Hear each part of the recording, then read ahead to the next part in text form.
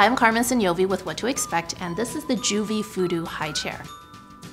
Okay, so let's get into the features of this chair. So this chair is very adjustable. It has 8 different height adjustments that you can make. There are 5 different recline positions, and even the footrest has 2 different positions.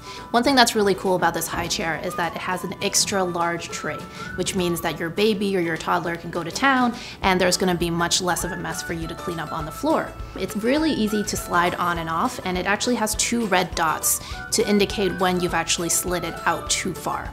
In addition, the liner of the tray is removable and completely dishwasher safe. This high chair has 2 wheels, which makes it really easy to move from one room to another.